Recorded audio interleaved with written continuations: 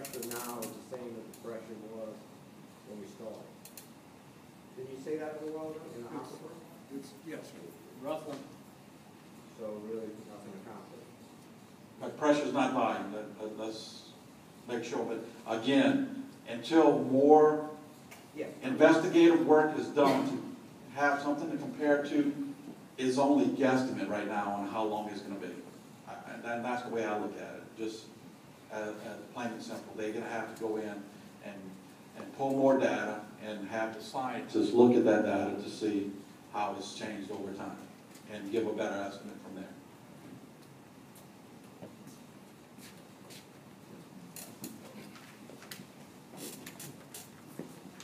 Thank you.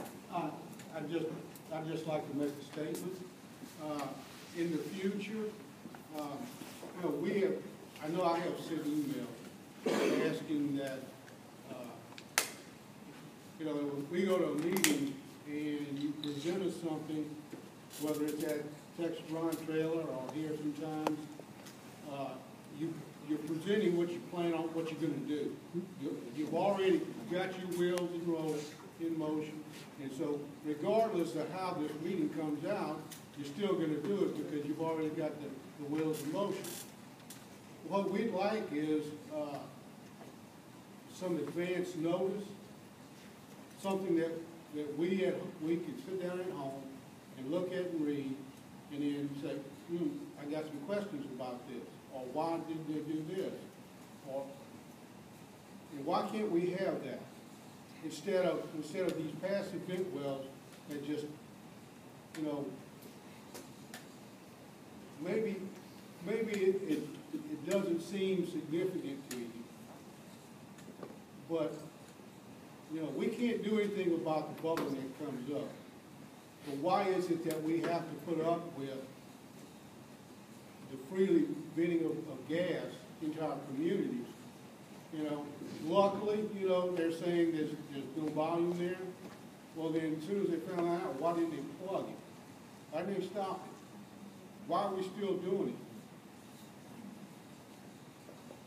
Well, I understand. The passive vent wells are being plugged, and They've already been shut in.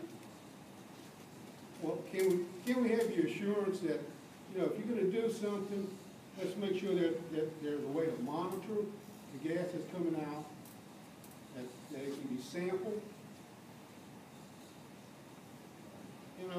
We need to know the volume of what's going on. I hate to say it, guys, you're the ones that we depend on. So please, take a step back and say, if I was there, what would I want? And we do try to do that. I mean, you and I have emailed and talked, and Mike had sent some stuff on that on the very same subject. It wasn't, DNR, when we looked at their work plan and added issues about the monitoring, we were thinking about you. As a matter of fact, the whole point of the passive vent well was thinking about the concerns folks had with DPPE. And when that was something the community was like, we got a problem with that. That got stopped. Another idea comes up. We look at it. We thought everybody was comfortable with it based on what had been presented in the trailer. And you still had some concerns. We checked. And we're going to take, next time they come around, we're definitely going to have that in consideration. As far as I know, the concerns about how much is freely coming out in the community, that was in part of the plan that they knew they had to go through. If any of those passive vent wells had started really pushing something up, that had to go flare. And that's why we had the additional air monitoring at the sites, which we know a couple of those sites they missed on. That was to augment what's already there. We've got, the parish has got air monitors throughout the community. DEQ's making their rounds. Texas Brine has got their monitors they've had to put in under orders. So that was just to add another layer. It wasn't like there was nothing being monitored during that period. Well, but, passive vent well, that vent well was sitting right in line in, what was it, 20 feet away? There was another ORW there with the tubing and stuff. why can't they just hook up to it and whatever came out just went that way?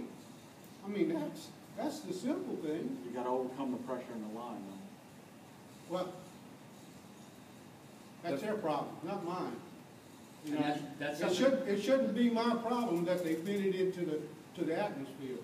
We That's their understand, Nick, problem. we understand, Nick, but I'll just follow up, and Texas Brine is the responsible party. They have a responsibility to remove the gas out in both the shallow and the aquifer to protect the community. And we're gonna stand tall in the emergency order that they mitigate this incident. But you can't, And we're gonna you keep your can't, concerns. you can't let them do what they wanna do and for the people of the community when the people of the community is saying, we don't want this.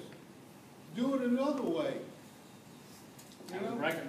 We recognize that one, because, and it's something I think, I guess Mike left, Because he and I Texas Brine wants to do he and I it. had gone back and forth with talking about it. From the science perspective, when you put those stacks 8 feet high, it made sense. Methane's gonna rise, so that's not coming back down. You get hydrogen sulfur, you get any hydrogen sulfide, probably not gonna be at volume, and you've got the monitors down low, so that's probably gonna pick anything that can come off of that up. And you're talking about such a low pressure, low volume, it's gonna be diffused before it ever gets past those old fences we made to put around it. I just wanna throw one thing out. That sinkhole had never happened before. That situation has never happened before. So who's to say the next one doesn't happen right here with one of these experimental deals that's going on? I understood, but where we're pushing them to do stuff is to get the gas out, to get it back to y'all as soon as we possibly can, though. We know every day is too long. Well, you realize there are people that wanna stay here. Then there are those that are never coming back. You know, so for those that wanna stay here, you know, you need to focus to make sure that wherever they're at, you know, you do whatever you can to get that gas out. You know, but quit experimenting with us over there.